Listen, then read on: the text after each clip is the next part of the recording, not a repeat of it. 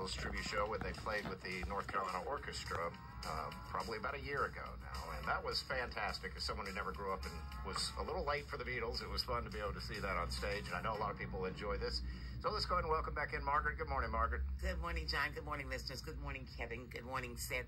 You know, when we had Richard before he passed away, you know, he had that whole set of the Beatles with their instruments sitting on the break front in his office, and we could pass by every day and look at the Beatles because he was a Beatles fan. With the Beatles poster. Yes, Beatles poster. So we are glad that you're back again. Tell us a little bit. I'm going to let Seth tell us a little bit about the program, and I'm going to let you tell us about yourself, okay? Yes, we've been leading up to this for a while. We've been saying we have a very busy March, and on March 23rd, we will have Beatlesque back for the third time. It's 7:30 p.m. Those tickets are available online or by calling the box office at 919-774-4155. And today we have Kevin Payne, who's a part of the Beatlesque tribute band, and I'll let him tell a little bit more about himself and Beatlesque. Yeah. Beatlesque is a tribute band. We're based out of Raleigh. The band's been together since 2016. We wear the suits. A few of the guys wear wigs. I was going to ask if you changed your hairstyle. Yeah, a couple of the guys do. They wear the wig. You can't hide your curls wearing a Beatles wig. Yeah. But the big thing is we play the songs as close to the originals as we can. Try to do it note for note, which I think is what sets us apart. I bet you played across the state, haven't you? Yeah, we played North Carolina, South Carolina, Virginia. So we've To got big audiences. Yeah. Because, you know, everybody loved the Beatles. That was like following Michael Jackson around when they had him on TV. Everybody would go to people's houses who didn't have a TV, and everybody would sit together. They could watch the Beatles. That was a little before Michael Jackson, I think. You. Well, it was, but still, that's the way they would run behind the Beatles, and later on they ran behind Michael Jackson. It's just some things that never get old. Right. And the Beatles, that's one of the things that never gets old. Michael Jackson never gets old. So, you played all across the state, in other states. What kind of music do you think that the audience really prefers out of all of the Beatles tunes that you play? It's tough to say because you get a lot of people who like the early day stuff. I think the band itself prefers the early day stuff. It's got more energy. It's a lot of fun to play. And people like the older stuff as well, or the newer stuff, I guess you'd say. The later day stuff, the Sgt. Pepper era. Yeah. So it's hard to say. I mean, people seem to like it all. Do you notice that the crowd, I notice now that young people seem to like the music that their parents like. Right, Sid?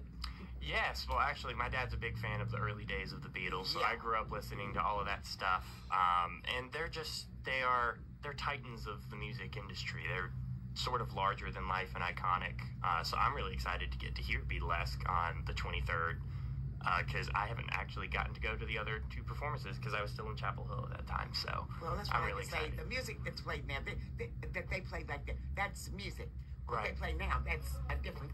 Well, That's I don't want noise. the young people to get mad at me. But anyway, everybody, like I said, so have you noticed that your audience is a lot of young people when you play? Yeah, we get all ages. I know you get all ages, Beatles but, music is kind of timeless, and it's something that's not going to go away. And we love seeing the younger people come out.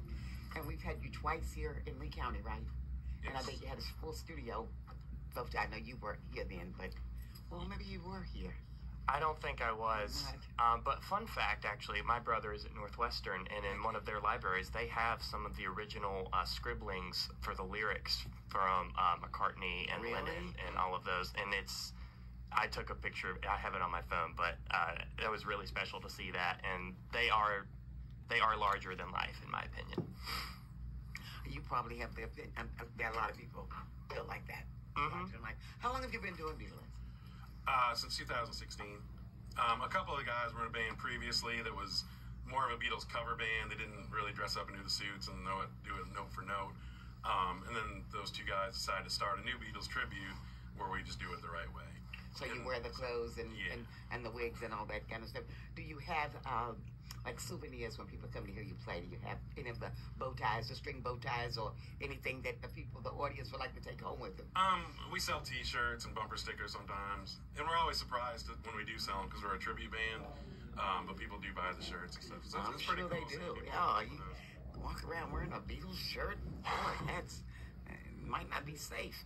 Get taken from you before you get home. So it's how many in the band? 4 of us. It's 4 of you. True to form. Yeah, all males. Yes. And you have the singers and you have the musicians and you doing something like the Beatles. Is there a time when you have a downtime, or are you basically busy all of the time? Usually when winter comes along, it's not as busy, so we have a little bit of a break, usually from about November to March is when we usually start up again. And we try and stay busy throughout spring and summer and fall. And do you do a lot of rehorsing, or are you so perfect now you don't need any rehearsing? No, we still rehearse. We want to keep it fresh, so we always try and add some new songs. So we just added 3 new songs for this season. Now I know that the Beatles there's a booklet with all of their music in it. Have you had an opportunity to get one of those copies and maybe find some things that was not published by the Beatles that maybe one day you might be deciding, okay, we're going to play this today? I've heard talk in the news about that book that somebody's in one of the college libraries or something, that they have a book about that. Some songs that have never, they died before they got all those songs published or something. So. I'm not familiar with that. Familiar with that. But you do play just about everything that you know of that they had anyway. Well, I think they have around 200 songs. We probably play about 100 of them right now. And so we try and keep people happy, but there's so many songs.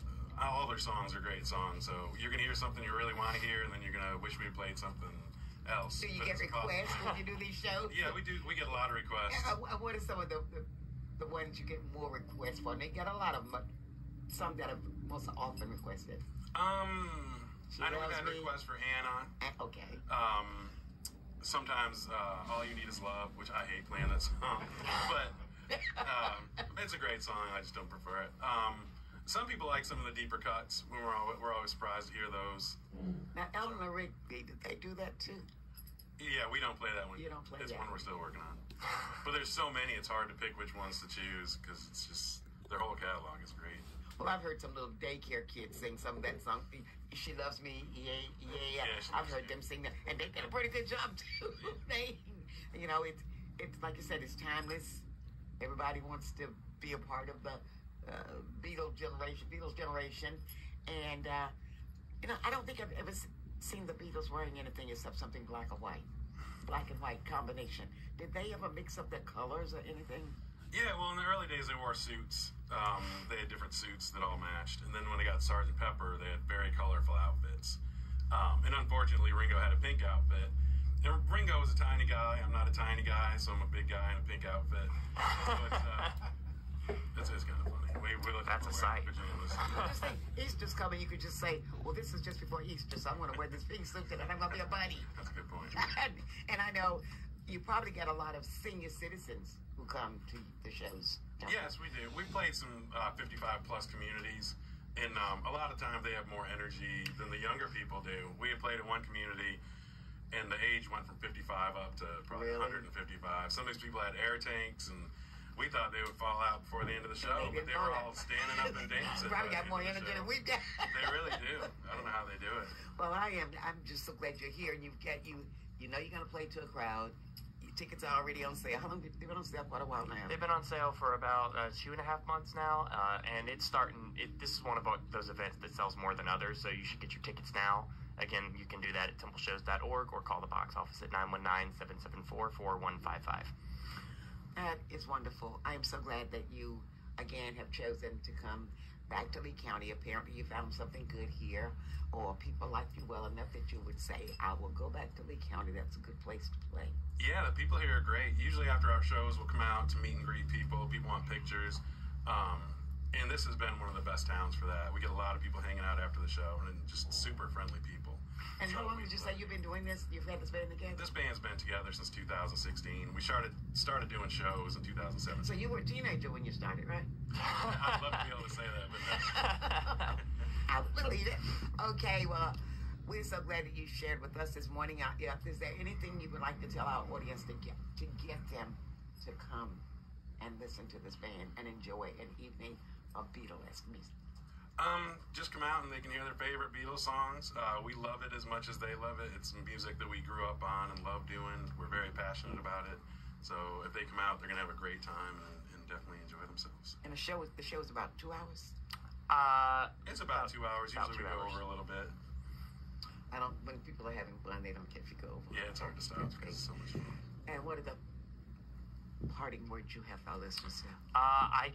Again, I can't attest because I haven't heard them in the Temple Theater, but I would just imagine with our tin ceiling and the great acoustics that it sounds incredible. So I'm really looking forward to hearing some Beatles tunes on March 23rd. And again, get those tickets now because they're selling fast at 919-774-4155 or templeshows.org. Do you have the same original members who started with that band, or have you changed members since 2016? It's been the same four guys since 2016. Yeah. So there's no way that Seth can break into that group and say. I don't think so. See, I know you were thinking, but that's okay. You got. That's okay. That's okay. I have some time. Yes. Okay. We want to thank you for sharing with us this morning. We look forward to hearing Beatlesque, and I'm sure our listeners will too. And we will talk it up until the 23rd. So. Thank you very much for having me. Thank you, Margaret. Have a great day. You too. What set Central Carolina Hospital apart from the